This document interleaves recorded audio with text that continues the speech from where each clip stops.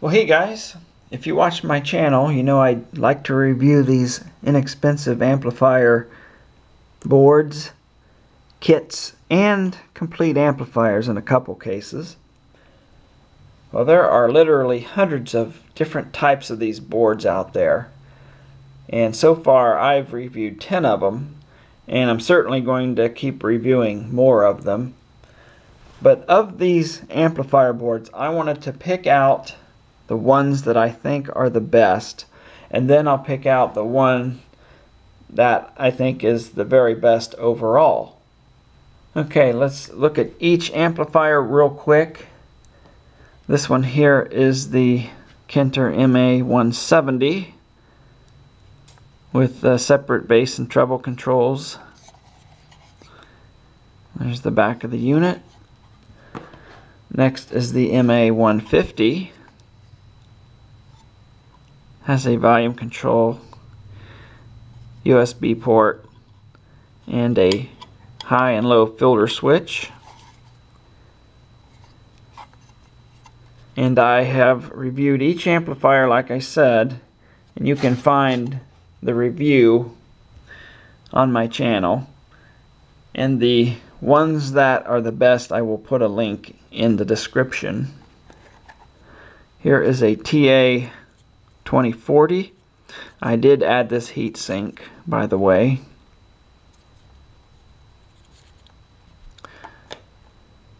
This is a Shure kit. This one you have to solder together yourself. It is a TPA 3122D chip that's being used there.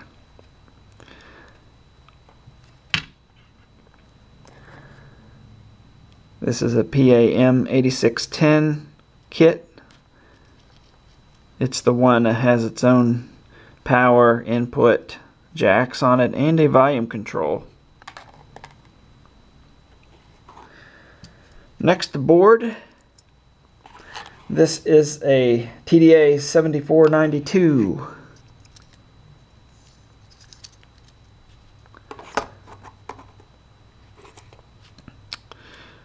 This board here is a TPA 3110.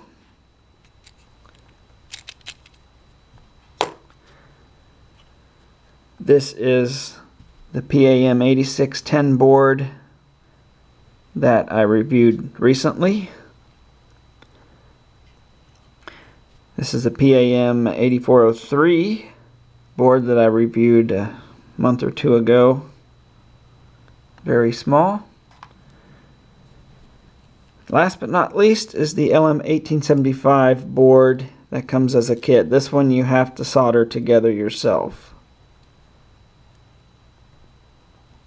Alright, let's take a look at which ones I think are the best. Okay, the best of the Kenter amplifiers I reviewed is the MA150.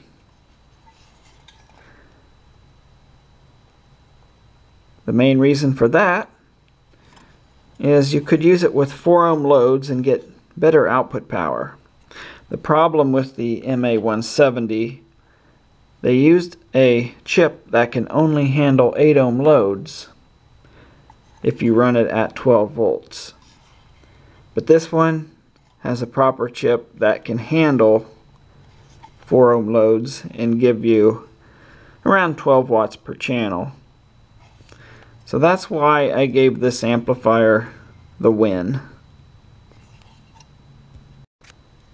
The best of the Class D boards is this one right here, TDA 7492. And that is because it gives you decent output power. You can run it at higher voltages than the other ones I've tested for more power. Now they do kind of overrate these things. They rate them at like 10% distortion, but for actual clean power, this one delivered the most power of all of them. And I didn't notice any issues with distortion at low levels. It did have some background hiss, but it wasn't as severe as some of the other ones. But this one is the best of the Class D boards.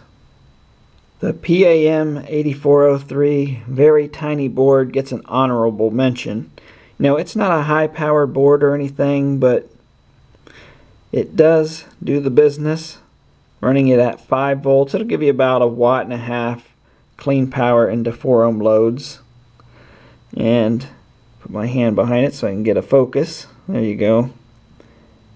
This is a very good board if you don't need a lot of power. It's so tiny, great to integrate into a small set of speakers. Okay, so which one, in my opinion, do I think is the very best out of all of them? Honors go to this little LM1875 board. Like I said, this is a kit that you have to solder together yourself. But one thing I liked it was the board layout was excellent. Looking at an engineering standpoint, how they laid out the grounds and the signal lines.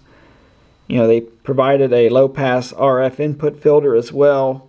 Things that I like to see are well done on this board.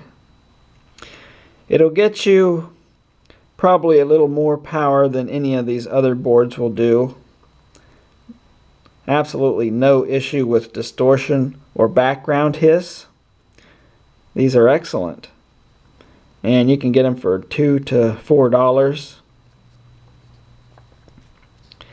And like I said, I'm going to remeasure the power on these things because I do have the new power supply. Well, there you have it. These are the winners. The TDA 7492, PAM 8403 mini board, the complete Kinter MA150, and of course the top honors, the LM1875 board. That's it. Thanks for watching.